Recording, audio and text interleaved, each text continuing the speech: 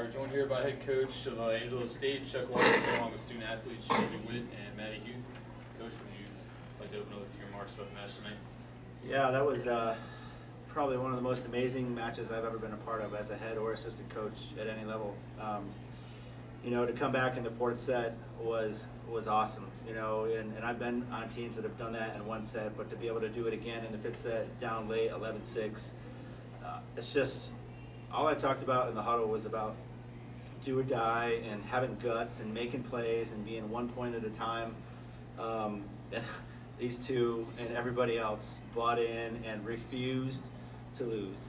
That's all I can say. They refused to lose that match. Open up for questions. Shelby, just seemed like, how do you explain the way, I'm not even on the team or a coach, but my blood pressure is just, anybody watching that match is just building up.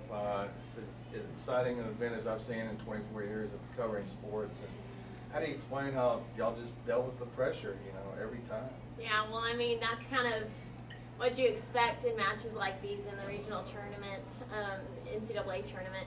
They're going to be hard fought out matches. No one wants to end their season. So matches like these are what we live for as players. They're so much fun to play in and they're stressful. But at the end of the day, it's awesome. It's awesome to be a part of. You guys were in the same situation 2 weeks ago in the final.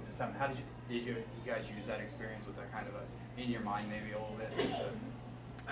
Experience in any matches like that helped us. They grow. As a team, we just grow together. And I don't know, just the motto "refuse to lose." We've been saying that all weekend, and you can tell out there. We make plays because we don't want to lose. We're not done. So. Ari had a huge game tonight, 20 kills. Maddie, you also had 20 kills. What was working well with the attack tonight? Well, it was honestly, it was ball control. When we handled the ball, we scored. When they handled the ball, they scored. And it was just a battle of attrition. Who was going to make the mistake first?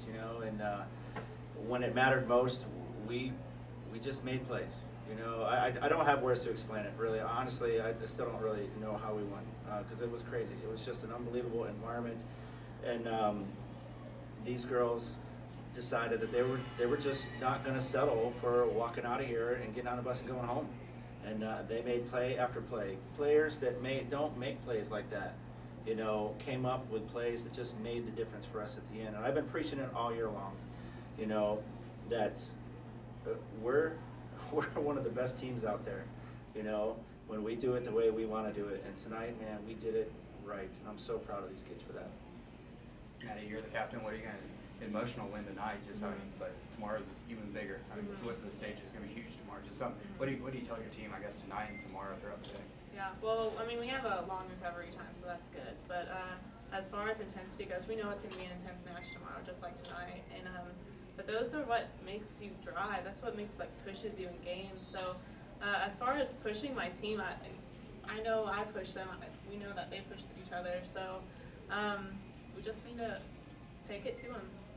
And Maddie, what can you say about Leah McWilliams? Hadn't played since October 15th.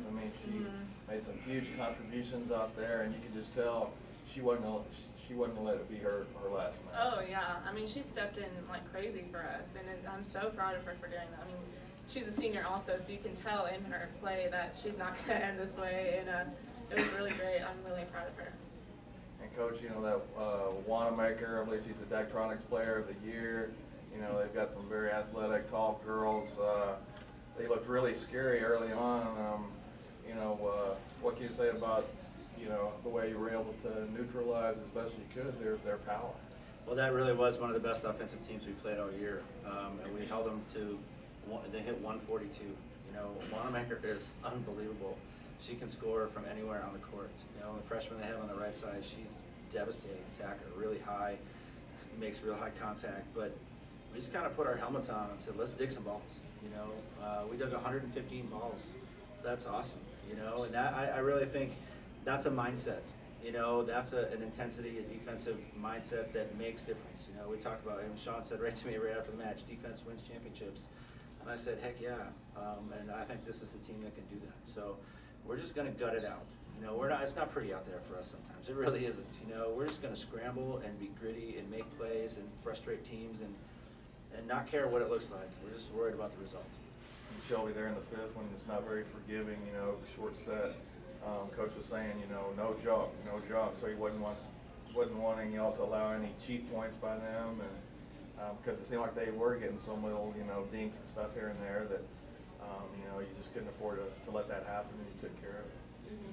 Yeah, well, especially in the fifth set, I mean, your adrenaline's really going, so you're on your toes a lot, and that's what teams try and do. Once they get nervous, they kind of lay back and they try and do a lot of shots, so you just have to be ready and anticipate anything. So that's just what we did, and I feel like we handled it pretty well with the junk stuff.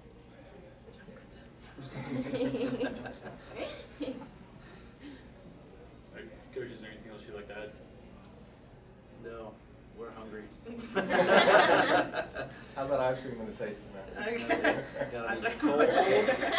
It's gonna be cold and That's good. really the only reason why. That's right. It took me all season long to find that motivation